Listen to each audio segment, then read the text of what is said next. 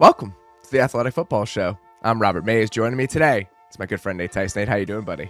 I'm doing very well. I think anyone watching these streams on YouTube will now see some Christmas gifts in the video. Usually what I'm wearing. So if you can't see, I have a new sweatshirt on. I think that's what you'll see. You'll see my outfit updates leading up to, of course, the Super Bowl. Got to have some change, some new outfits ready for that. But I'm doing very well. Our video game discussion the other day made me download a game on my Switch, which was Batman Arkham City, and it has been a delight.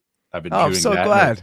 Yeah, so thank you. Inspired. I'm playing like a 12-year-old game. It's like a port on the Switch. The graphics aren't great, but I'm having fun. It's a nice venture for me in my mid-30s, but I'm doing very well. How are you doing today, Robert? I'm doing well. It's the end of the year. I'm trying to get in some movies before the end of the year to work on I always do a list of my 10 favorite movies. I've done it for like a decade. And I had a couple that recently came out that I needed to cruise through. So I've been watching like a movie a night with my wife. It's been delightful. We will be doing a live stream tonight after Jets Browns. So no movie tonight unless I decide to queue one up at like 11 p.m. We were going to go out tonight. There's a bunch of DJs / musical acts at this venue in Chicago. It's kind of like a New Year's Eve week thing. And it's all ones we love. And it started like 2 days ago and it's going all the way through the weekend. And we weren't going to go to any of them. And so there was a world where I was going to go out tonight after we finished the stream. Oh, that's and ludicrous.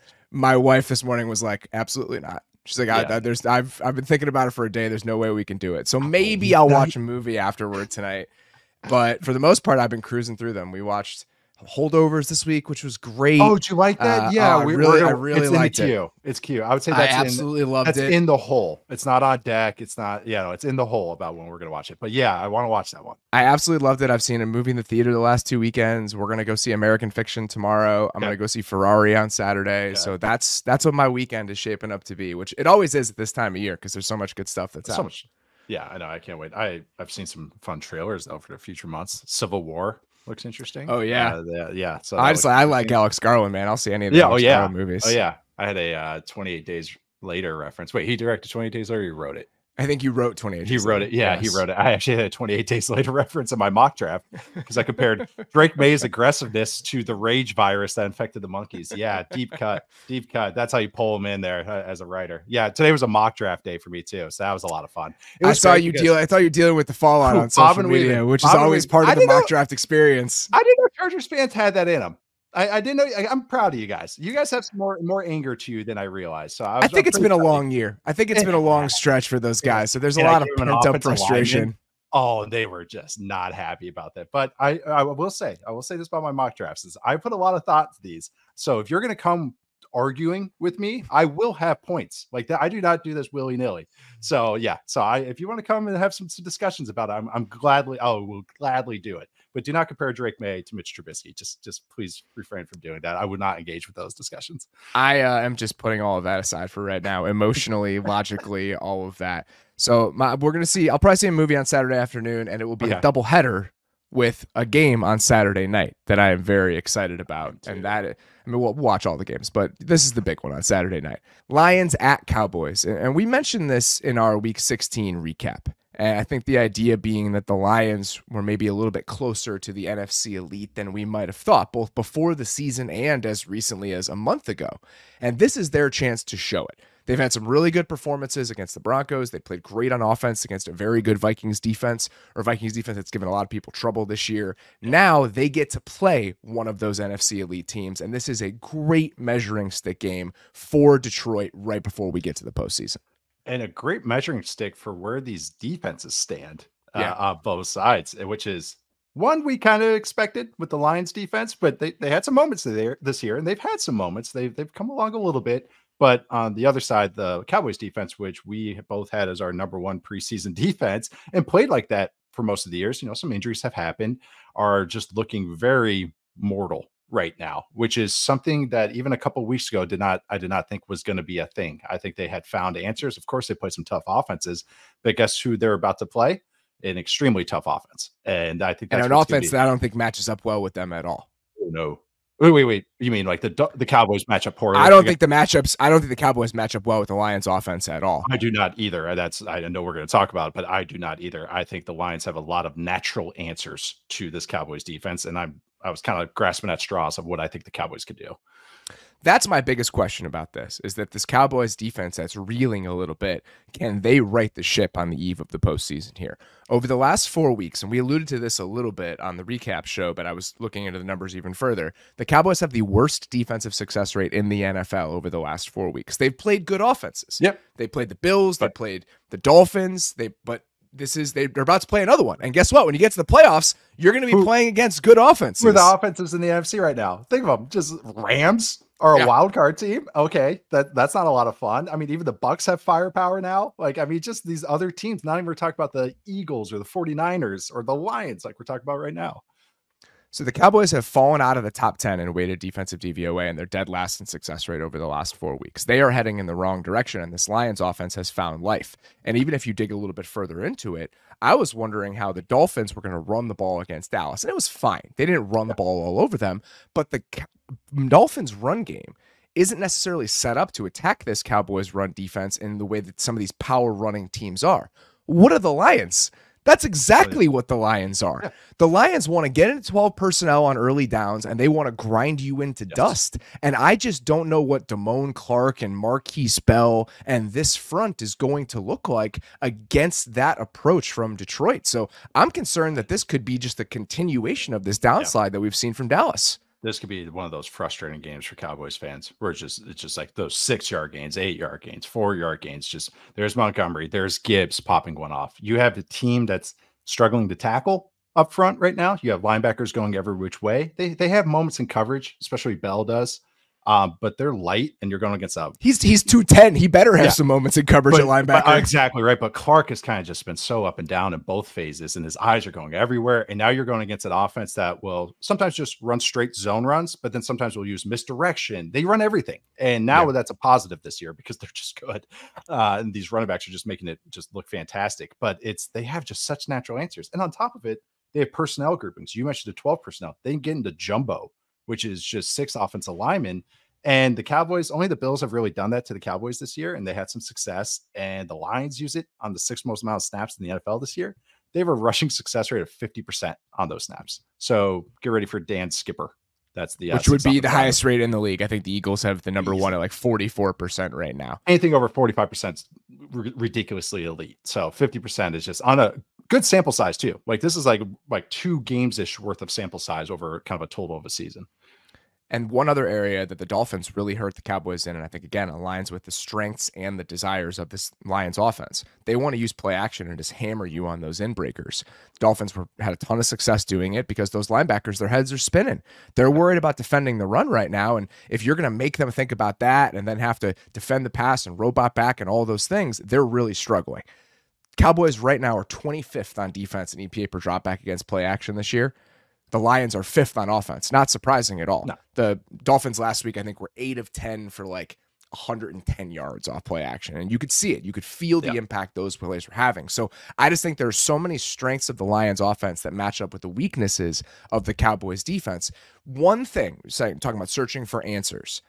The Lions, when you play man and blitz them this year, which I know is a specific band here, but stick with me. If you play man and blitz them this year, they're 13th in EPA per dropback. They become a mortal offense. When you blitz Goff and you give him answers against zone, he's found those pockets. But if you're going to really force the issue, and that's what playing man coverage and blitzing is, you can force him to make some tight window throws that he's capable of making. But to me, it's the worst version of this Lions passing game. So that would be the approach, and that lines up with the way the Cowboys want to play, especially on 3rd down.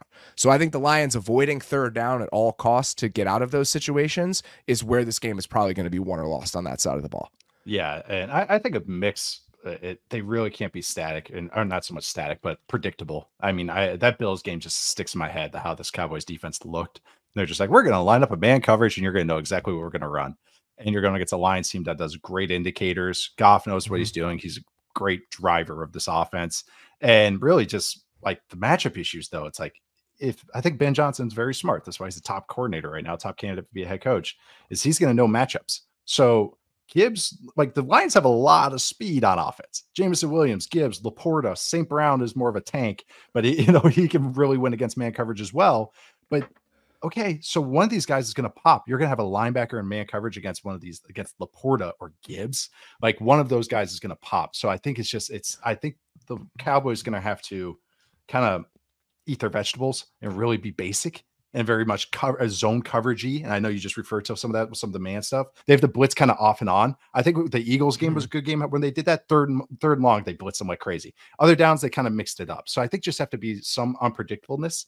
Usually they do that with man coverage, but I really actually think like some of the zone, some drop 8, if they ever want to do that, because that's something Goff can be pretty bad at, because sometimes he won't push the ball against those because some of the lanes are getting flooded. So I think you have to mix it up. They have to do it because I just think the run game is going to be hard to find an answer. But I think the pass game, you have to make it chaotic. And by being chaotic, you have to make it kind of unpredictable. Well, I think the chaos has to come from what they're doing to disrupt the quarterback. And if they're not going to blitz, they need those guys up front to win. And that is not something that's been consistently happening. The Dolphins game is a really good example. Obviously, Miami gets the ball out very quickly, but think back to specifically that one deep shot they took to Jalen Waddle, where they're doubling Micah Parsons, no one else wins their one-on-one, and they're able to take a shot down the field. Yeah. That's what this is going to be. If Micah Parsons can't take over this game, the other Cowboys pass rushers need to win some of those matchups. And against this Lions offensive line, that's no guarantee. Right. And this is a very good group that has been playing very well when Ragnow is in the lineup. Right. And I think like, okay, you want to put Micah Parsons on the weak matchup. So imagine 3rd down, 3rd and 4, 3rd and 5, something like that. Okay, it's one of these kind of down distances. Okay, Micah Parsons is on the left or the right guard. Okay, that's a matchup we can win there. All right, he's going to kind of go route. Thank you. He's going to go over. I was just kind of going the non-one, the 5th Beatle. And so kind of, sorry, Glasgow, but okay, Parsons is over him. He's going to go. His ears are pinned back. He's going to do something crazy. He kind of usually has a 2-way go. You know who likes to run the ball on 3rd and mediums as a changeup? The Lions. Remember the Chargers game? Chargers getting all these funky looks. The Lions said, okay, we're going to pound it down. 4th and 5, I think one was, or 4th and 6. They ran the ball with a smile on their face and got it. And so that's another thing. It's like they're going to have those changeups. And again, just hard answers for this Cowboys defense. But if they can answer it, it's like, wow, okay, that'll be an impressive if we're talking to the It will be. And it will be a point for them as we think about what type of team they're going to be in the playoffs. But this game specifically, my guess is if the Cowboys win this game, they need to outscore the Lions. That feels like their best shot. So if you're the Cowboys offense in this game, what answers are you trying to find against the current version of the Lions defense? Just find the matchup you want. The Lions defense can be predictable. I do think this could be a big challenge, not so much a big challenge, but an answer that they can find for their front and the pass rush they can front against this Cowboys offensive line that is Tyron Smith not practicing again.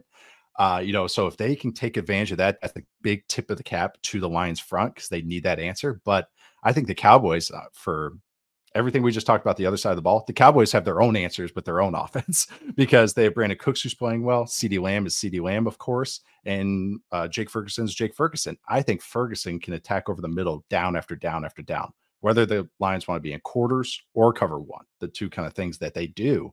He's an answer against both of those coverages. So I feel like every week I'm like, Ferguson, who's the player that I'm going to be watching? Ferguson, because that's what's nice about having a good tight end, guys. He gives you nice answers against a lot of stuff. I think that's actually a very insightful point because when the offense is rolling, he's rolling. Those two things are always happening at the same time. When they're getting him involved, that's the best version of this offense. Yes. And when they have faltered over the last couple of weeks, we just haven't seen him be a big part of the passing game. It's like manufactured stuff. It's like nakeds and bootlegs as opposed to something where it's the drop back stuff. That's what we talked about after that game or Tuesday morning after the weekend. We talked about how, okay, they got to CeeDee early and then it felt like they got away from it. All this stuff, they have to be in the flow of the offense for this to work. As soon as you see Dak double pumping, it's like, that's when you just feel really just scared. He's great at living this year. Don't get me wrong, but I'm just saying this Cowboys team wins by just sheer efficiency in the offense and those explosive plays to CeeDee and Ferguson. If that's not happening, their run game isn't, even if against this Lions defense, isn't that kind of overwhelming strength that they can live on. They have to find their answers in the pass game, and I think they will. I think they have matchup answers.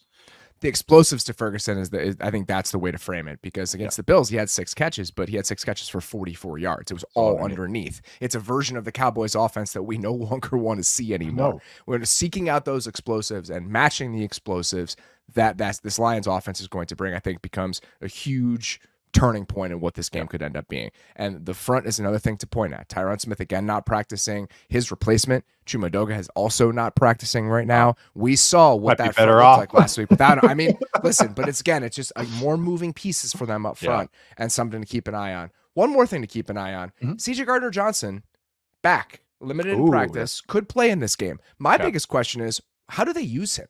Because Melifonwu is playing very well for them right now.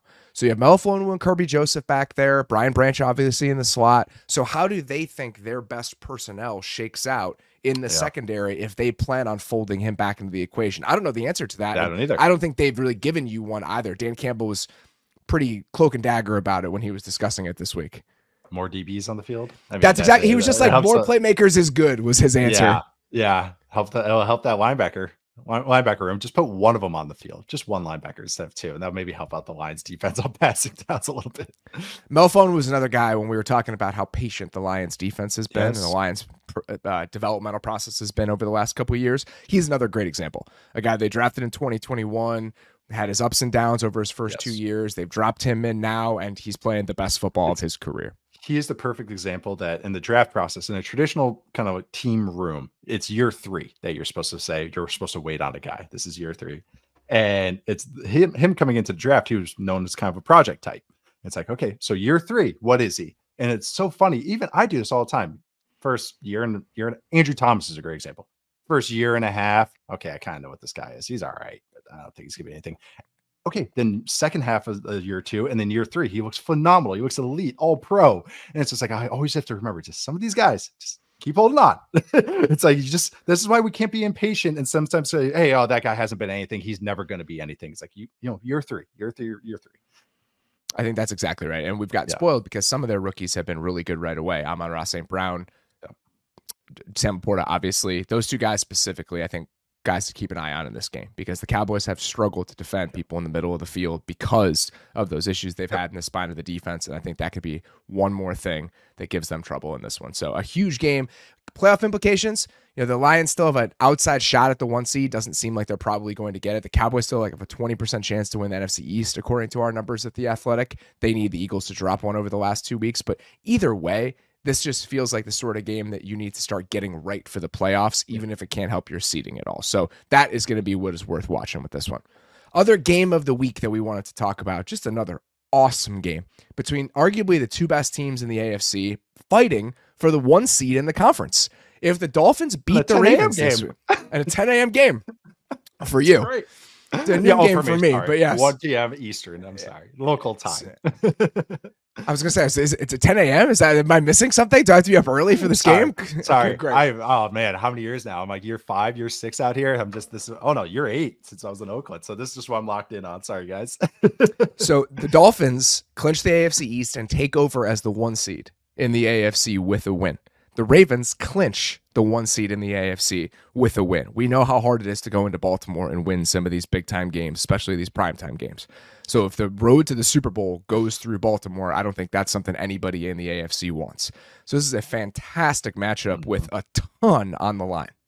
Yeah, and also, again, this is another thing where you're trying to find answers for these teams. Okay, I think the Dolphins defense is legit. I think they've now proven it several times now. And I think they're an elite unit. I look at them top 5. I mean, easily they are who we thought they would be.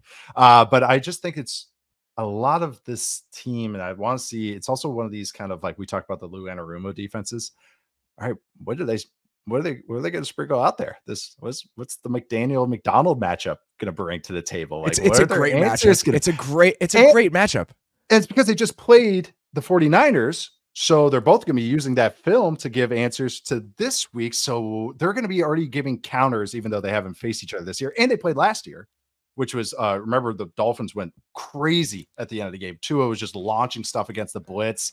So it's like, okay, so what does we build upon those like kind of quasi matchups they've had before? Well, it's just a murderer's row of the offenses that the Ravens defense has had to face over the last month.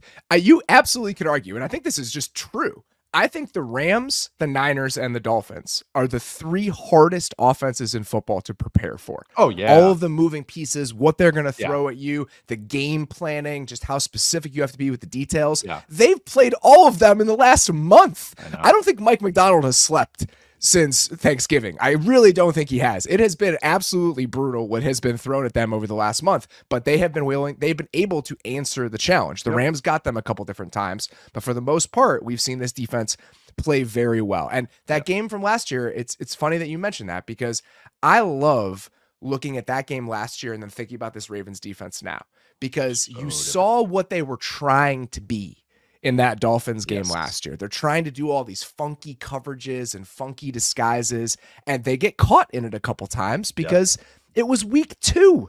Yeah. You have a new defensive coordinator, you have a new defensive system, you have a new defensive identity, and they're trying to sort through it against this Dolphins offense that we had never seen before. You got 1 week of tape of this version of the Dolphins, what they were with Mike McDaniel and Tyreek Hill, and you have this Ravens defense that has no idea who they want to be. It is a very different story right now. Obviously, the Dolphins offense is still great, but this Ravens defense has found itself. It feels very different in December 2023 than it did in September 2022. Getting Roquan Smith helps. Just that having helps. Him, that does. That helps. Him and Kyle Hamilton being able to play along the middle of the defense, though, that's an easy answer for defenses. Like, even though no matter what coverage it is, just by where those guys line up on a lot of snaps, that's going to help answer what the Dolphins like to do: attack the middle, attack the middle, attack the middle, attack the middle, over and over and over. So by the funky looks, having that personnel just step up, it's like you get the guys that match the philosophy perfectly. And it just looks like this when it's executed just so well by the players and by what the coaches are doing over there. It doesn't sound like Waddle is going to play. Adam Schefter reporting that he's unlikely to play in this game. So one less thing for the Ravens to worry about. Just on a structural level, big picture stuff, how the Ravens play defensively is how you want to play against the Dolphins. Variety of coverages, hard to understand what you're going to be in, a lot of too high coverages. The Ravens last week against the Niners used cover 6, so cover 2 on one side, cover 4 on another side, on 28% of their snaps. That is a very, very high percentage. That would be by far the highest percentage in the league over the course of a single year. And I assume they're going to do a lot of that again, where you're clouding one side, and Tyreek Hill's side is probably going to be what that is. So that mix of coverages, including a lot of too high zone coverages, that's how you want to approach the Dolphins. And unlike the Cowboys, that is a world the Ravens are very comfortable living in. The way you have to approach the Dolphins is the way they want to approach the game. So at least that aligns for them. Yeah, the pitch plays, the pin pull stuff, I'm curious, like if the Dolphins try any of that, because that's what naturally that cover 2 stuff and the shell stuff can do, the cloud stuff can do. I'm curious if it's going to be some traditional good old I formation Alec Ingold runs right down the throat of the Ravens defense. Really just, hey, if you guys want to be funky, we're going to have an adjuster blocking and he can adjust to what you guys are doing. And we can zone it up. We can kind of do all those zone lead stuff, the outside lead stuff. Because I think the 49ers got them a couple times with that, because it's a good answer. Outside zone, and I'll talk about this point later, but outside zone has answers. That's why teams used to run it. That's why Shanahan's found an answer before everyone else did, was that, hey, if we lean into this, no matter what the defense runs, we have an answer for it because we just run outside zone all the time. So leaning into that is something the Dolphins can naturally do. So I'm curious if they keep this game script close, which I think they could, if they could just keep at it, and what the answers are going to be against this Ravens defense. Well, it's funny. I think one of the reasons that worked is a lot of the reasons that teams have pivoted away from outside zone is that the defenses are giving you these 5-man surfaces, right? Yeah. So you have 5 down linemen, all these bare fronts. The Ravens went away from that because they wanted to play with 3 guys off the line of scrimmage. So they're playing like traditional 4-3 looks with Malik Harrison back there. And that's why some of those pressures from Patrick Queen are coming off the edge, because he's a 4-3 outside linebacker in some of these looks. I don't think we'll see that in this game, because I think no matter what sort of 21 personnel, et cetera, the Dolphins are throwing out there, my guess is based on the strengths of Miami versus the strengths of San Francisco. The Ravens are going to match this stuff with nickel for the most part, would be my guess coming into the game. And whether the Dolphins can run on them when they're in those looks, I think becomes a big question. Well, and I think it's the difference between the 49ers is they have Kittle and the Dolphins do not. And as no offense to Smythe, but it just, but he is not Kittle blocking. So I think that's why you are more comfortable matching with nickel in the fronts that nickel can present, because then you're not worried about your guys getting row graded because you're bumping down guys on the front and also just on the back end if they climb to the second level. So I think that's why too. It's like match speed with speed, because that's what they lean into. The only other thing I'll mention on this side of the ball that I find interesting is that the Ravens coming into last week, according to Sports Info Solutions, had allowed the biggest boom play percentage on defense. So just an explosive play that I think is worth 1 EPA for the offense. It doesn't really matter. It's just big time explosives. They had allowed the biggest rate in the league against jet motion. And what do the Dolphins love to do? All of those speed motions with fast players. The Niners did some of that, but they were doing it with the use check and Ayuk, and it's just different when it's coming from this Dolphins team. So do we see some of that? Because the Rams caught the Ravens defense with some of that stuff when they played. So that one element of the matchup, I think, does favor Miami, even if, again, structurally, the Ravens defense lines up pretty well against them. If any team's going to find an answer to it, it'll be the Ravens, because they just get exposed to it week after week. They're probably just like, okay, again. And early on against 49ers, you could tell they had answers. It was cool. Like, you see them signaling and checking into special game plan stuff against some of those jet looks. I keep coming back to that second play of the game. It's standing out to me, but they knew what that Niners were about to lean into. So again, it's you become curious about, like, okay, the Dolphins play, the quote unquote, the RPO play. What's the Ravens answer to it? It's like, what's your flavor to answer this staple play that the Dolphins run? That's why I'm just very curious what they lean into. It's great for the Ravens because they're going to be very battle tested by the time they get into the playoffs. They've seen all the best offenses in the league, and they've consistently found answers. And we talked about it before the season. I thought that Mike Macdonald was going to be somebody we really were talking about a lot over the course of the year, that his name was going to become more and more prominent, and the cries about how good of a coach he was were going to be louder and louder by the end of the season. And guess what? We're there. I mean, he is considered like the guy on defense right now based on the way that this team has played all season. And I think it's deserved, because you've seen how many answers they have to all of these offenses and some of the unconventional ways that they've tried to find them.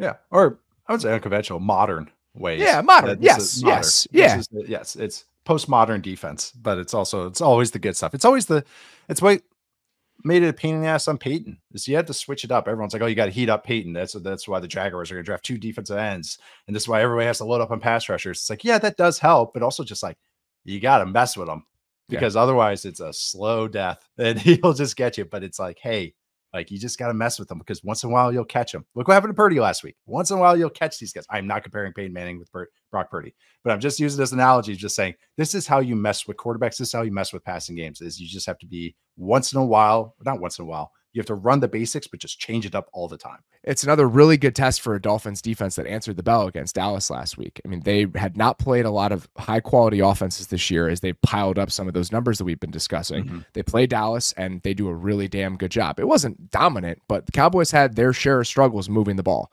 The one difference here is that they have not played a running game like the Ravens running game. So that is one area where this is going to be a different sort of challenge, especially the way that Miami likes to play. They play with the lightest boxes in the league, and we could talk about some of the nuances of that, but can they play that way and play that kind of Fangio style against a Ravens team that wants to line up and run the ball against you, unlike any team that they've played so far this year? The Commanders and Jets run games don't scare you. They don't scare you at all. And they played the Eagles this year, but the Eagles don't want to run the ball anymore. So you just have to pull it out of them. Just fine. It's good for you. Just eat your vegetables. I think in this side too, it's going to come down to tackling, which is like, it's so basic, but it's so true in this game. You got a defense that they're built to, of course, be that vice grip on an offense. Condense, make everything feel tight. But you have to tackle, because you have Lamar, of course. You have Gus Edwards, who is a strength guy. So if your guys are tackling from the side, and if you want to play light, and then they also have the receivers, who, as the CJ Flowers isn't practicing because of calf, but you still have OBJ and a little bit of Rashad Bateman, and even a little bit of Isaiah Likely at tight end. Like, those guys can create yards after the catch, so they have to tackle. But I think I'm really curious, is that, do the Dolphins blitz? what's 1 out of 10 times. Fourth lowest rate in the NFL, and Lamar can be up and down against the blitz. Like, he's below average in success rate and EPA against the blitz. So I'm curious if they heat him up a little bit, but I'm just, I think this is gonna be an awesome matchup because I really do think it's gonna be Lamar the extender versus a Dolphins defense that's playing like a hive mind right now with a really good front. That's my concern, is that do they even need to blitz to consistently cause issues to this Ravens offensive line where there's guys in and out of the lineup? Ronnie Stanley's been struggling. They're on a pitch count. They're rotating tackles. And we've talked consistently about this Dolphins front just taking over games recently. So is that matchup between Bradley Chubb and the left tackle for the Ravens enough where they don't even need to send extra bodies to the quarterback? And thankfully last week, Lamar was able to put on the cape often enough that it didn't matter, but he may need to do it again. And consistently asking him to be the one that's mitigating any sort of pressure that you're facing, I think that becomes an issue. And against this Dolphins team, it's not like it's just coming from one spot either. They've got a bunch of guys that can win those one-on-one matchups no matter where they're lining up. And they, like I said, we brought up the blitz stat, but they rush 4 a lot, just 4. And they're really tied into their coverage rules. And that's what makes it so hard, is this match coverage that they run, it's just so tied into the 1 Mississippi, 2 Mississippi, 3 Mississippi of the quarterback's timing, which then makes quarterbacks hold on the ball. What's the pass rush get home? But this is where Lamar's got to be Lamar. Like, he's got to find windows. All right, we got to break that 3-second, chokehold that you have on us. Let's make it 3.5 seconds. Let's make it 4 seconds. Can you cover that 40 times? Like, let's pop one open. We pop open a hole in the zone, create new throwing angles. Against a very traditionally tied and very well schooled defense, you have to be unconventional. You have to break their rules. You have to be messy and schoolyard football. But Lamar Jackson. So this is exactly the perfect formula for a game where he could take over and really be Lamar Jackson. I'm curious where they put their receivers in terms of who's outside, who's in the slot, and how they attack the Dolphins that way. Because we talked about this. When the Cowboys put CD in the slot against Kohut, they had some gashes to be found. So who is that receiver that the Ravens feel good about if we're going to put him on some big crossers in the slot? Is that Flowers? Is that OBJ? Is that Bateman? Is it all of them? Is it just we're throwing to the guy who's in the slot? That becomes the biggest question for me, is who's in that Nelson situation? Aguilar. When does that come up? And who do you feel comfortable there? And then you can get Xavier Howard every once in a while one-on-one right now. Especially CD got him on a slant in that game. Some of that stuff maybe toward the middle of the field when it's a 3-by-1 and you have him isolated on the backside, because you said this. Ramsey often is on the defense's right now. So if you can have those moments where you have Howard alone, can OBJ or Zay Flowers, whoever, win on some of those? So how they attack this Dolphins secondary, just based on where guys are lined up, that's something I'm curious about. Last one here that I did want to mention. The Dolphins have been good at defending the run this year, even though they play with the lightest boxes in the league. But against heavier bodies, they've been better. So when teams play heavy, the Dolphins play with 7 or more guys in the box on like 70% of plays. But when teams play 11 personnel, they play with light boxes on like 75% of plays, and they've been significantly worse defending the run in those looks. And the Ravens, coincidentally, have been much better at running the ball out of some of those spread looks out of 11 this year. So if the Ravens put 3 receivers on the field and they can get some of those really light boxes, is that a situation where they can find some success on the ground? So that's just one kind of early down strategic thing that I'm curious about and how that's going to unfold. It's kind of a game where you're almost glad you have Gus Edwards as kind of your main back with Lamar, because it's just Gus up the middle. You're spreading them out and just dicing them vertically. And then also, I think the Ravens' best runs are when Lamar is the stretch element as opposed to vertical element, and then you use Gus Edwards as the vertical element. All their read plays, their GT counters, all that stuff. So I think the spread to run look is the best, and then the condensed to pass look. It's a traditional get them where you don't want, get them in the matchup that they don't want to be in. I think that's exactly how you go against this. Again, it's traditional stuff. It's kind of fun. Like in this matchup that you don't think would be, it's a very traditional answer matchup that you have to find. Kyle Hamilton, still not practicing, dealing with that knee issue. That is going to be something to continue to watch. If he's going to play in this game, that makes a huge difference for this Ravens defense. We've seen what he is for them. Kevin Zeitler also dealing with some lower body issues, and that's just one more thing to worry about for the Ravens offensive line. But all in all, this is shaping up to be a phenomenal game. So those are our 2 big games of the week, but we got a lot of other games that have pretty important playoff implications. So we are going to quickly run through 4 of those, talk about what's at stake and maybe 1 or 2 things to watch on either side of the ball. Bucks playing the Saints. Saints at Bucks this weekend. The Bucks clinch the NFC South with a win. The Saints are still alive. If they win, they have like a 31% chance to make the playoffs. They're virtually eliminated with a loss. So this is one of those games where talking about the Bucks just kind of rolling and the good vibes that are existing down there and them somehow having the best plan of any team in the NFC South this offseason by kind of doing nothing. That was the Bucks' plan this offseason, and it made sense, right? You have all of this dead money from the Brady maneuver. You don't have a lot of money to spend in free agency. So all they did was they took all of it on the chin in 1 year. They spent $4 million on a quarterback. They have some hits in the draft, the way that Yaya Diaby is playing. Kalijah Kancey's had some nice moments for them. Cody Mauch is starting for them. And that's what the Bucks did. They did absolutely nothing, and somehow they set themselves up to be the NFC South champion. On the other side of this, the Saints pushed all of their chips into the middle, and there's a chance with the loss to Baker Mayfield on this Bucks team this weekend, they are done in the postseason conversation. It's very much the strategy in Jurassic Park where when the T-Rex breaks the gate, breaks through. You got, I think you have Dr. Grant is the Bucks. Just stay still. It's got the vision of a toad. And then you have the Saints, who are Ian Malcolm, who rip the flare open and go, hey, and get tossed into the bathroom and get found later with a broken leg and gushed open. And then I think that's the Saints and the Bucks and how they stand right now. Have fun with that, Kent Garrison. But I think this is, I'm like, it's fascinating. The Bucks, the whole, I remember when we were previewing this division, the Bucks kind of synopsis.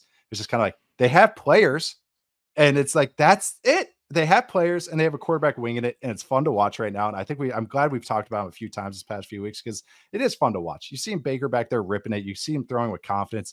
He is, all athletes are based on confidence. I mean, all of them, everyone in life is based on confidence, but Baker, like, that's his superpower. It's like, the more confident he is, the better he becomes. Like, he is just, that's how he goes. And as soon as that wavers, then you could just see him double clutching and try and do the scramble stuff. So watching this kind of Bucks team right now, what they have and what they are and how they're playing, it's a lot of fun. Like you said, the rejuvenation of some of these young players, some of the ascension of some of their young players, then also just dominance from like Antoine Winfield and other guys. It's like, oh yeah, Tristan Wirfs, you're good. Mike Evans, you're great. Chris Godwin, good. Like, it's like, oh yeah, this is a lot of fun. These are good players.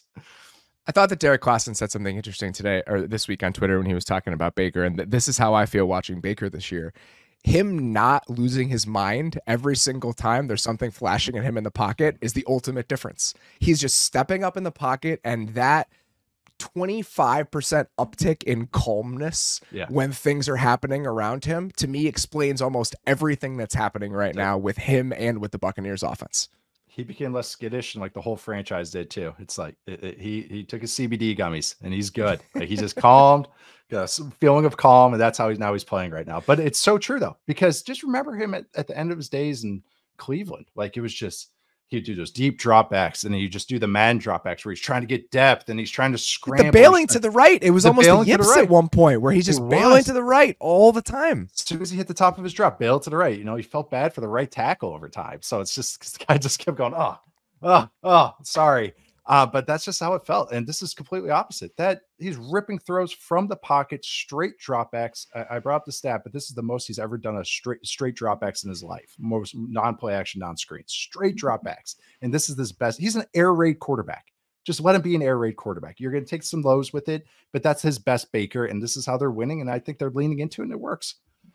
The problem with the Saints' overall strategy this year is that the offense needed to be fine with Derek Carr. For all of this to come together, the defense needed to remain elite. Yeah. Right now, the Saints are 22nd in weighted defensive DVOA. 22nd. They're getting pushed around up front. They have no pass rush right now. It's all falling apart at the exact wrong moment.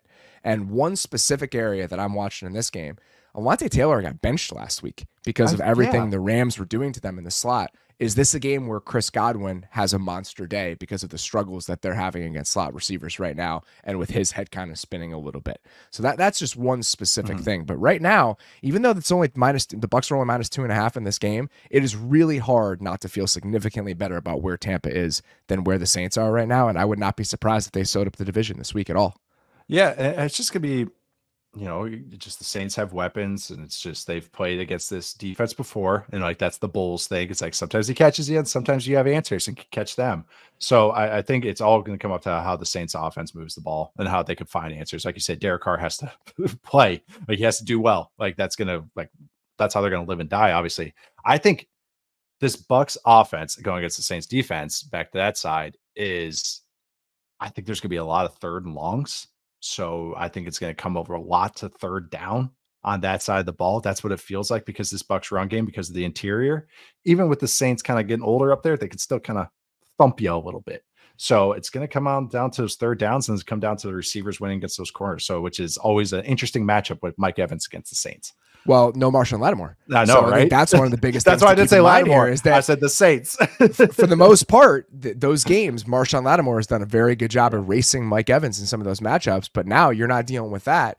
Mike Evans maybe set up for the sort of game he's typically isn't against New Orleans. So I cannot believe we're here in Week 17 where I feel this way about the Bucs and this way about the Saints. But that is where we've arrived, and there's a chance they put away the division before we even get to the new year. Next one here. Packers at Vikings. Game is on Sunday night. This is basically a loser leaves town match. Yeah. The Packers are entering Week 17 with a 29% chance to make the playoffs, according to our Austin mock. That goes to a 59% chance with a win. So a win this week is monstrous, and they very much have a path to this thing because the Rams right now have the inside track, but then the Rams have the Giants this week, but the Rams have the Niners in Week 18. The Niners probably have to win that game to keep the 1 seed. So if the Rams lose to the Niners and the Packers win out, the Packers are in. And that is huge. So this is a huge game for the Packers because their chances are very real given what the Rams have to face over the next 2 weeks. Yeah, I've had many holidays ruined by Packers Vikings holiday games, usually New Year's or Christmas related. A lot of late season games and a lot of tears, in the Tice household. So this is a game after my own heart, broken hearts. But I'm excited for this game. I think I'm very excited for when the Packers against this Vikings defense, because I just think again it's one of these defenses is how they answer it. And like I'm curious. I like seeing what LaFleur designs. I like seeing Jordan Love get after defenses and whip it all over the yard. It's very, very fun. So I'm excited for this game. I like this Packers team. I think the Vikings are now starting a rookie quarterback again. They're going back to Hall. They are. So no more Mullins experience with Jaron Hall, but I feel like he was kind of a side character in this matchup, even though he did throw for 400 and something yards last week. And no offense to Nick Mullins, but I feel like the other players in the other matchups of this game are very interesting on both sides of the ball.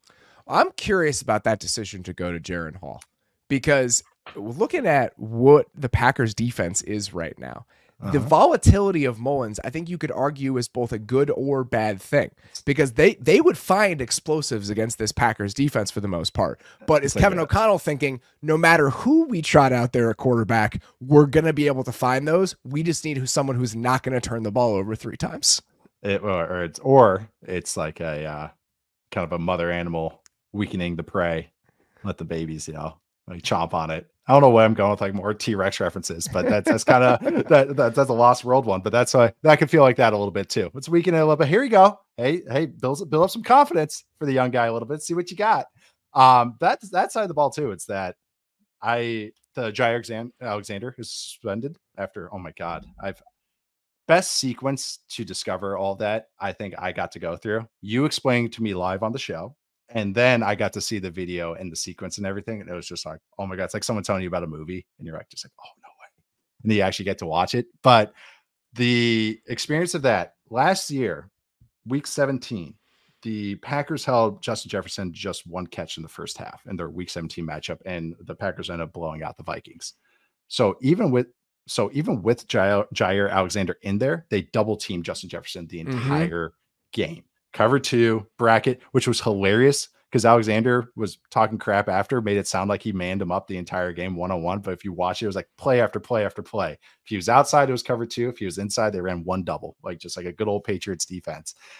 So I didn't think the Jair Alexander like loss is as devastating as maybe you would think, because I think they're going to run the exact same game plan. And having said all that, I think they're going to pound the freaking rock I think even last year when this Vikings offense couldn't really run the ball consistently, they're facing one of the worst run defenses. They still got after them last year. And I think this year, again, same story, but the Vikings offense is much better and can take advantage of those looks and the soft coverages and all the attention that's focused on Jefferson every snap. My concern is with all that attention on Justin Jefferson, no TJ Hawkinson in this game. Yeah. Because that was one of the biggest things with this team compared to other iterations of the Vikings over the last couple of years, that those secondary pass catchers were just so much better than they were in the first half of last season when only Justin Jefferson was all you had to worry about. But now TJ Hawkinson's on injured reserve. Jordan Addison is not practicing. So for this Packers defense, is this finally a chance to maybe right the ship a little bit against a 5th-round rookie quarterback and a Vikings team that's missing its 2nd and 3rd best pass catchers? And if this is their plan, I think if they just stick with it, that's a fair plan. I think you just got to try and see if you can hold up in the run game, which is, I know, like Packers fans are like, really? We have to play run defense? That's what you're telling us? This game is decided by Joe Barry and his run defense? It's like, yeah, this is it. This is your ticket. This is how you're going to have to do it. So I think it's going to be interesting because I really do think that's what their strategy is going to be. Like, I'm just like I feel pretty like confident that's what their defense is going to be throughout this game. It's not like Joe Barry mixes it up too much. So I feel like he's going to repeat a previous performance. I'm curious how Jordan Love is going to deal with some of the wonkiness of this Vikings defense. He was fine when they brought extra pass rushers last time. He was a nightmare when they dropped 8. 1 of 7 for 4 yards, including an interception when the Vikings dropped 8 in that last time. So I assume we're going to see a ton of that, the same way we have every single Vikings game all year, essentially. So what the Packers' answers are against those looks compared to what they were last time could go a long way in determining this game. And I that Spags Chiefs game was great for this Packers offense and Jordan Love. I think just the protection answers they had to come up with. So I think that's another kind of thing on their resume, something they can build off of a few weeks ago. But I do, if the Packers play to their best selves, if they don't play young, I'm going to say as a very inexperienced group, if they don't have the drops, they don't have the missed routes, which they have improved upon, but they still have some frustrating moments, is they do have answers. LaFleur and their offensive line group is great at protections. I think also they have great rules. They get creative, which is what you have to be against this Vikings defense. I think Jordan Love has no conscience. Like he's just going to fire it everywhere. It's just that's what he does. But you have to do that. I think the drop 8 point is so good though, because that is it. Not only does he have to be confident in finding throws against drop 8 on time, but also his receivers have to find the soft spots in zone and be confident in where the spots they have to have a connection there. So it's a great test of it. I mean, for this young team, I will say the run game again, because I'm always going to bring up the run game. The Vikings defense, zone runs is how you get after them. Packers are kind of average, but they're okay running the zone runs. But Aaron Jones is good at it. So Aaron Jones's health is very important for this Packers run game because they're going to have to get outside and run all those outside zone runs like I brought up before. Next one here, Steelers at Seahawks. Steelers coming into the game with a 12% chance to make the playoffs. It only goes to a 24% chance if they win, according to our numbers. So still a long road. They need a lot of help. The Seahawks come in with a 69% chance to make the playoffs. That goes to 88% with a win. They have the Cardinals in Week 18. This feels like a game the Seahawks should win. Even with some of their unevenness over the course of this season, this feels like a game the Seahawks should win.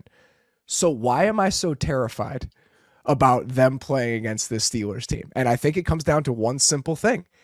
They can't protect Geno Smith way too often. And you're playing against the Steelers front, and that might be enough for the Steelers to keep pace in this game. You think about what the first half of that Titans game looked like and their inability to keep him upright, especially on third down. And now you're going against TJ Watt and everything else that Steelers defense is throwing at you. So if I'm a Seahawks fan, even if they're supposed to win this thing, and even if a win pretty much gets them in, I am not feeling overly confident as you head into this matchup. Nope, it's they have to block. That was kind of my key to the game. it's really everything with the Seahawks because they want to be aggressive. Geno Smith wants to fire down the field. Their run game is inconsistent because Kenneth Walker is naturally consistent. He's very boom busty, but it doesn't help if the reads aren't clean naturally. Like if that's just not the reads aren't clean, he's not going to find the natural read. But once in a while he'll boom one because he'll bounce something to the outside. But this interior line is going to have their hands full. Like Keanu Benton's probably better than any of their interior 3. And that's a rookie second rounder. I think, of course, the outside guys, they're going to ask him to hold up. Like they have been letting Cross and Lucas kind of just have one-on-ones for better, for worse, because they're trying to get everybody out. But that's also like, you're going to have some negatives if you do that. If you're going to be that aggressive, you're just gonna. That's what's going to happen. Arden Key got him last week. Arden Key got Charles Cross, and he got him bad. And it was one of those that's like a sack in 2 seconds where Geno just got crushed from the blind side. And so those are the things you have to worry about in this game playing against the Steelers.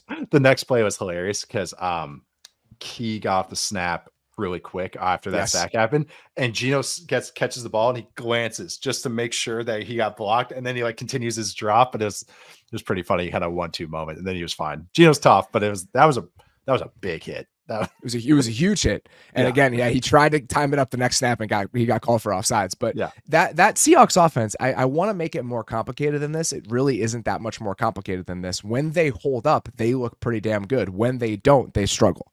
One other thing though, I don't love their third down answers against man coverage sometimes. It just feels a little too static for me. Like give me some more in-breaking stuff there's a reason JSN exists.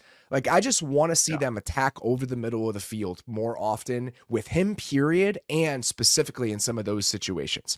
They're making too many, and this is by virtue of the structure of the play, too many low percentage outside the numbers throws in some of those high leverage moments. I mean, think about that 3rd and 14 they hit to him with a game on the line.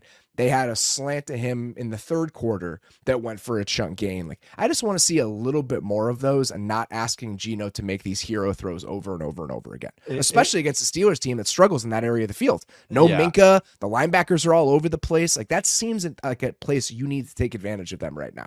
Yeah, it's going to come down to 3rd and longs, I think, because I don't think the Seahawks run game is going to have an advantage. So those 3rd and longs are going to be so important. I go back and forth, and this is a can't and won't thing. And I've always like, you don't know unless you know the guys, know all the players and coach them or in the meeting room and everything. But I think once they get more complicated and they try to maybe do bunch releases and stack releases and more motion, their receivers become less effective because they just can't handle it. And that's just that may be it. That's just a theory. Like but I was watching the Seahawks team the last few years. DK Metcalf can have some moments where he has mental lapses. It's just the player he is. JSN's a rookie. He had some moments early in the year. He's gotten a lot better as the season's gone along. And the Lockett has had some moments too. So, but I just think just because of that, and even a guy like Kenneth Walker, it's like, I think that's why they try to keep it kind of a little more simple, or at least just keep the looks as simple as possible. That's just a theory again. And maybe that's the answer. But if that is the answer, it is holding them back in some of those moments. They've struggled against man coverage this year. They've been one of the worst teams in the NFL with teams playing man against them. And the Steelers are willing to do it, especially when you get into 3rd down. So that's something I'm watching for. Joey Porter Jr. is a great matchup for DK. Exactly. So if you're going to make him battle Joey Porter Jr. on the outside, physically, that is no longer a matchup advantage for you where it is against almost any other corner in the league. So if they want to play the Steelers game in those moments, I think they're going to struggle. On the other side of the ball, you buying this Mason Rudolph thing? I have no idea what to think of it, man. I have no idea. There's actually some moments of like real stuff. Like there was, and some of it's weird, right? Pickens takes a slant 80 like, yards. It's whatever. Oh, I know. There's screamed as that happened. Pickens takes a slant 80 yards, another go ball touchdown, but there was more pure quarterbacking and more down-to-down consistency with the offense with Mason Rudolph than I think they've had really all season with anyone else playing quarterback. It's because like Trubisky's game is not like sitting in the pocket and reading stuff out. It's you don't say. Yeah, right. So it's not going left either. So, but it's at least with Rudolph, it's like, all right, at least he's trying some stuff from the pocket within the confines of the offense, and he's doing fine. He's giving his guys chances. I don't know. It's better than what they had, at least for that little glimmer. Just keep them away from helmets. But also they like this Seahawks defense is, Jamal Adams is not playing. It looks a little bit more sound, a little bit more speedy, especially on the back end. Felt a lot more unclogged, I would say, just watching them. I think it's a very static defense though, versus a very static offense, which is just going to be watching go from, this is an afternoon game, I believe, right? Yeah, it's at Seattle. Only one of 3 afternoon games, one of 10 morning games on Sunday. So we're going to go from Ravens defense, Dolphins offense, and all the movement. And then we're going to go to this afternoon game. It's going to be Steelers offense versus the Seahawks defense. It's just color to black and white. And it couldn't be any more opposite of how these teams use their personnel. This is very fitting, though, for the Seahawks, in my opinion. If they win this game, they're likely in the playoffs. If they lose this game, they don't deserve to be in the playoffs. It's almost a fair outcome here. It feels right that the Seahawks need to beat this Steelers team in order to get into the postseason. The Steelers are the exact right sort of challenge for where the Seahawks are. If you can beat the Steelers in this moment, congratulations. You get to be in the playoffs. The moves that you made, the short-term moves that you made, some of the kind of quick fix things to win right now, some of that is justified. You're in the playoffs. You made it. If you can't beat the Steelers team, that's a problem. That is a problem that speaks to larger issues for who you are and who you thought you were going to be coming into the year. Those still exist, by the way, no matter what the outcome is here, but it's a little bit easier to stomach if you actually get in. And also it's like it's at home too. Like it's one thing to lose at Dallas and some Thursday night, blow by blow match. Like, okay, that's one thing. That's a true contender. At least we thought with that defense. But it's like, but this is different. This is like, again, like you played the Titans last week at Tennessee and everything, but they're feisty. But it's like, okay, but you have to win these games, especially if you're going to be a true playoff team. Last one here. And this is a huge game with very real implications. The Raiders at the Colts. Yeah. So let's talk about some of the things that matter here. The Raiders enter week 17 with a 15% chance to make the playoffs. Okay. It goes to a 36% chance if they win. But there are outcomes here for the Raiders. If the Raiders the best odds you'll find in Vegas. That right there. That was right there. If the Raiders go 9-8, so if they win their next two games against the Colts and against the Broncos team with starting Jarrett Stidham at quarterback, if they go 9-8 and the Colts, Texans, Steelers, and Bengals are also 9-8, which is possible, the Raiders would get in. The Raiders would win, and that would require the Steelers beating the Seahawks and not the Ravens. After Gruden was let go, like, and they had an interim coach, like, isn't this exactly what happened? Like, all these one in like 100 playoff scenario things happened. Like, certain teams won and lost. It's 1 in 10 right now. If they win, it's 1 in 3. So they need some things to go their way. Yeah. But if all of these teams to get to 9-8, the Raiders will have beaten the Colts and beaten the Steelers. So they need a little bit of help. But this is not out of the question for them to get in. It's not. That's for the Colts. They enter this week with a 54% chance to make the playoffs. It goes to 74% if they win this game. So this does have real potential impact. This could have real potential impact on what the AFC playoffs look like. And it's not as if the Colts are a significantly better team than the Raiders. No. I could absolutely see the Raiders winning this game. I actually felt better about the Raiders when I started breaking this game down. when I kind of just because of the matchups. Honestly, I think this whole game comes down to how do the Raiders defense defends the Colts RPOs? Do you stop the runs and do you stop the RPOs and make it 3rd and long and make Gardner Minshew drop back over and over against Max Crosby and this Raiders kind of resurgent Raiders front? That's the game. Like, really, that's how I feel the game. Because, like, it's Aiden O'Connell and like the Raiders offense is okay. Like, they do some okay things, but it's going to be the Colts corners against, who are both rookies, against Devontae Adams and Jacoby Myers, and then just the other side of the ball. So it's like, those are kind of just the matchups I'm looking at, because I feel like that's what decides this whole game on both sides of the ball. The Raiders offense, obviously, the passing game was non-existent last week against the Chiefs, but the Colts defense is not the Chiefs defense. No, they absolutely can move the ball in this game. And with the way that their defense is playing, I would not be surprised if they ended up winning. Yeah. And if this Raiders team made the playoffs after how it started, and how that first month and a half of the season went under Josh McDaniels, that would be absolutely incredible for them. It'd be great for them. And the defense is playing so well that I kind of want to see them do it. Legitimately well. Like, legitimately well. Like, it's a good defense. They're doing a great job. I know we've talked about them a little bit, but like really studying them this week, it's like, yeah, they're doing such a good job. Such a fun defense right now. And I like Max Crosby is just amazing to watch. Like, it's truly a joy to watch. It's like, because you could see how everybody else feeds off of it, especially now that they're winning games. I mean, even just the post-game stuff is hilarious. Like, all the Instagram live stuff. In my mock, because the vibes are so good, almost had the Raiders moving. I did no trades, but almost had the Raiders moving up to number 2 to take Caleb Williams, because I just felt like that would just be like a perfect fit in Las Vegas. We talked about this. Chase and I did the early look at the quarterback carousel heading into next year on our show this week, and the Raiders, to me, are one of the most fascinating teams. Yeah. because they'll have about $75 million in cap space, no matter with a couple quick, easy cuts. Mm-hmm. They're probably going to be out of range to draft one of the top quarterbacks, but there might be a few more first-round quarterbacks that we're not thinking about or that are going to be available when they draft. No. But is this a team, let's say the Cardinals move on from Kyler Murray. What if you just dropped Kyler Murray onto the Raiders? I'd love that. I really would. Yeah, they have room for it. They have room for it financially. Yeah. Kyler's cap hits over the next 3 or 4 years are totally palatable. Yeah. They actually remind me a lot of where Jared Goff's finances were when he was traded. Kyler got a huge signing bonus. So if you go look at Kyler's contract right now, the proration for the signing bonus is like $13 million a year. That's all the Cardinals.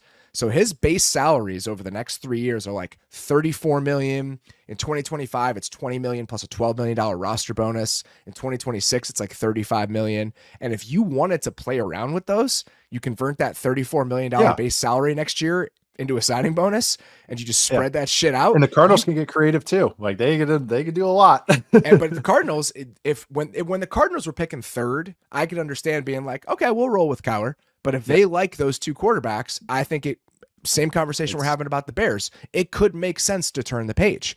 Yeah. Are the Raiders a Justin Fields team if the Bears end up taking a quarterback? So what the Raiders ultimately do at quarterback with the defense, with the way that this unit is playing, has become very interesting to me because I think that they're a team that could go in a bunch of different directions. Oh, I totally agree. They were hard because I was tempted to give them a quarterback, and then the mock stuff got messy. So I was like, oh, Harrison Jr.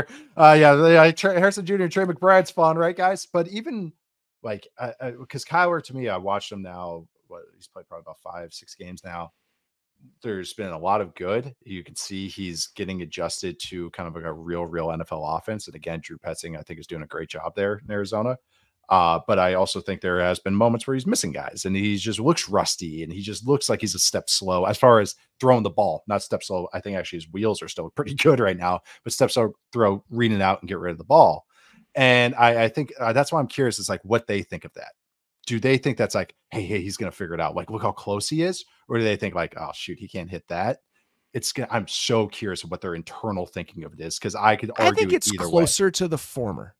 I don't think they're disappointed in what they've seen from him so far, but it becomes a question of, okay, even if you're not disappointed, are you thrilled enough to not take the free do-over? And especially if he's going to have a market, because I do think he would have a market. There are going to be some teams that are left without a seat when the music stops with these top two quarterbacks and that need an answer at the position. So there are going to be 3-4 teams potentially that are going to be in the market for one of these guys. Derek Carr got $40 million, $37.5 million a year from the Saints in free agency. Kyler Murray is going to be about that over the next 3 years. Yeah. So there is going to be a team out there, if he does not stick in Arizona, that in my opinion is going to be willing to give up a first-round pick for Kyler Murray.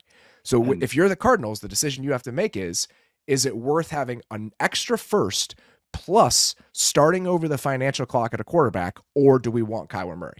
So I don't think they need to be disappointed with him necessarily to justify moving on from him. No, and that's also just the moments of what Kyler is and what he can be, and that's like a true franchise quarterback. Like truly, he is winning. He is pulling the rabbit out of his hat. The game against Cleveland a couple of years ago at Cleveland is the one that always sticks out in my brain, where I truly saw Kyler Murray take over a game and win from the pocket and then do all the creation stuff too. And it's like, that's what a healthy and confident Kyler is, as dynamic as any quarterback in the league. And that's why for me, it would be hard to move on, especially it's always the one in hand, two in the bush, always kind of thing. To me, if I'm betting, like I do think May is a better prospect than even Kyler was. And I think his potential, Drake May, but also it's like, okay, but then the Caleb Williams discussions, well, you know what? One of the common comparisons Caleb Williams is like a little bit taller, a little bit slower Kyler Murray. So it's like, is that worth it? He could be, but he could not be. Like, so that's. I could argue it either way. I think they hold on to him. I would. Like, that's what I would do as an outsider, but I can understand the arguments against it. Like, it's them and the Bears are just going to be so fascinating. I know you don't want to talk about the Bears, but it's just incredible. We don't. I think the Bears decision isn't that complicated. I think the Bears decision is actually pretty easy. I think this is a much different consideration with Kyler, but I also think that Kyler is going to net more in a trade than Justin Fields is going to. So that I think should be part of the calculus. If you can get the 15th pick Mm-hmm. and Caleb Williams or Kyler Murray, I think you have to think about that. I think fear drives these decisions too often. I think teams' fear of the unknown and saying, well, our guy is good enough, we're going to stick with our guy. I think too often that's what teams default to at the quarterback position specifically. Kyler's more than good enough. I agree. I agree with that. I think he's better. He's better than other guys that teams talk themselves into. This is a slightly different version of the conversation, but I still think that anything should be on the table. I don't think we have Kyler. We're just rolling with that should be what they default to. I think that they should seriously consider every single path. And I think they are. I think they don't know what they're doing either. I don't think they do at all. Well, not saying they don't have a plan, but I'm saying that they just, right this moment in time, they're just like, I think they're just letting the chips fall right now. And then they're going to determine it as soon as the season wraps up. There's, like you said, there's so many seats at the table, head coaching wise, coordinator wise, quarterback wise. The picks can be moving very quickly. It's going to be, there's going to be a lot of action coming up. I think they handled this the right way and they approached it the right way, where they looked at him and said, hey, we're going to give this guy every shot. If this works out, great, because he's a good player. But I don't think they lock themselves into anything, and I don't think they're locked into anything right now. So we'll see how it ultimately shakes out, but it's going to be a fascinating thing to keep an eye on as we get deeper into the offseason here. Yeah. All right. No fourth screen this week. Weird schedule, so I just didn't have a chance to send that email out, but time for Tice's Touts, and then we'll get out of here. One quick update. Wins League still over. The only reason I want to keep mentioning this and the fact that you've pretty much won it is I don't want people to forget that there is a very big bet riding on this, and we are getting much closer to that bet being settled. So we're getting there. So just a heads up that you're up by 8. It's probably over. There will be a bet that I have to pay off during Super Bowl week. I don't want that to be a surprise to people when it actually happens. You know what's not when I'm not up at 8 in is my picks, my Touts. I think I'm up 1. Yeah, you're over 500 for the year. 24, 23, and 2.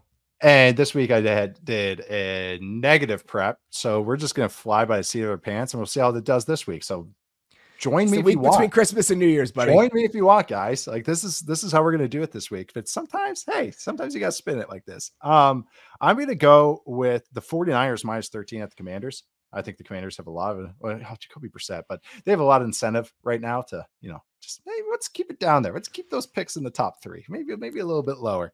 You sounded like Rose Byrne and Neighbors. Let's keep it down. Let's just keep it down.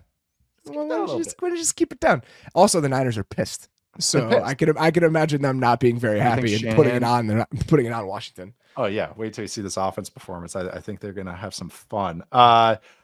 Man, this one I can't believe I'm doing, but I am going with the Panthers plus 6.5 at the Jags, because why not? Going against a reeling team. Yes, they need a win. What a sad game. Right. What a sad game. And it sounds like Trevor Lawrence is going to play. The 1995 expansion battle between the two cat teams. I know. Trevor, oh my God. Like just seeing his injury report. It's just feels like the Black Knight from Monty Python at this point, just trotting him out at quarterback. That's what this feels like. Yeah. I'll bite your knees off. But the I actually, in my mock, I really like this pick. I'm patting myself on the back here. I gave them Graham Barton, who is an offensive lineman from Duke. He plays tackle, but he is the Senior Bowl going to be playing center. He can play across all 5 spots. Just give him a real interior guy. Just give him a center that he can work with for the next decade. Give him his Jeff Saturday, but like potentially better. And give him some of his guards. Like some of these kind of guys, like they actually need this. So I that was one that I like really marinated on. I'm like, it's funny that for most teams, if you were to give them an interior offensive lineman, I think they'd be like, oh man, that's kind of boring. I think Jags fans would be cheering for that right now if you gave them an interior offensive lineman. You know who else? They should be. Titans fans went nuts. I give him Joe Alt from Notre Dame. Titans fans went nuts giving them a left tackle. They were just like, oh yeah, they're going nuts. Brandon Thorne comes in. He's like, left guard, look at that left guard and left tackle duo. So some of this, I like writing some of this fan fiction. I didn't know that was such a desired pick for them. So that was fun. For the Titans, it better be, man. Yeah. Oh my God. But that honestly, that is not a bad outcome for you to be picking as high as you are over the last couple of years, to come away from those 2 drafts with Skoronski and Joe Alt as like a rebuild when you're trying to build this thing back up. I actually like that a lot. And I prefer Fashanu from Penn State, but Alt is still in his tier, which is saying something, because I think Fashanu is at a like true top 10 pick grade, and so was Alt. So this tackle class is great. So I like that one. I'm trying to think of other ones. Oh, I gave Cooper DeJean from Iowa to the Vikings. This in my this multiverse, the Vikings keep Brian Flores next year. So let's just get this kind of DB that can line up anywhere and play very well. Pro Bowl caliber DB outside, inside, or at the safety spot. I truly believe that with the Vikings. Get him out there and get him running around. So that one I liked. And then Bengals fans were very happy about Jarzon Newton from Illinois going to them defensive tackle. I didn't realize that they were kind of manifesting that one a little bit. Anyways, no DJ Reader potentially next year. Their defense has been a disaster. Different flavor, yes, different flavor than they have. Yeah, it creates some pressure up the middle with Hendricks. That was another one. I was like, oh, I like that. So yeah, Bengals fans like that one a lot. Okay, last game. I stalled as much as I could because I'm really just like, do not want to pick some of these games because I just want to enjoy them. But I'm gonna go with the frisky Cardinals plus 10.5 at the Eagles. Why not? Another bird on bird matchup. Let's do it. So yeah, let's go with those. There's some really sad shit here that's happening right now. Well, double you going with Panthers, Cardinals. Oh my God. I kind of want to switch that Panthers one. That one just no, but I mean, it's just their defenses can make it mucky. They just keep it tight. They keep it tight. Over unders at 38. God, that's just. How about Falcons Bears? That's an interesting one. That's what it's going to be. Yeah. I'm trying not to emotionally engage anymore. I'm just ready for the season to end. Week 17, the Athletic Football Show. I don't mean in general. I just mean for the Bears specifically. Yeah. All right, guys, that's all we got. Sincerely appreciate you listening. One quick note, programming note. Our Week 17 recap will be available to you on Monday midday. We are not going to be doing it on New Year's Eve. We're going to be recording it early on New Year's Day. So similar to last week where it's available to you, 1 p.m. Eastern, so lunchtime Eastern. I hate this. I really, really cannot wait for all of the holidays to not be going on when there's a football game. Not only because of family time and wanting to spend time with them, but just the schedule is just a mess. So very excited for it. New Year's Eve and Christmas Eve to not be on Sundays next year. Very much looking forward to it. But we will have our Week 17 preview. It'll just be a little bit later than you typically might expect. So just a heads up on that. For now, though, that is all we got. Sincerely appreciate you guys listening. We'll talk to you soon.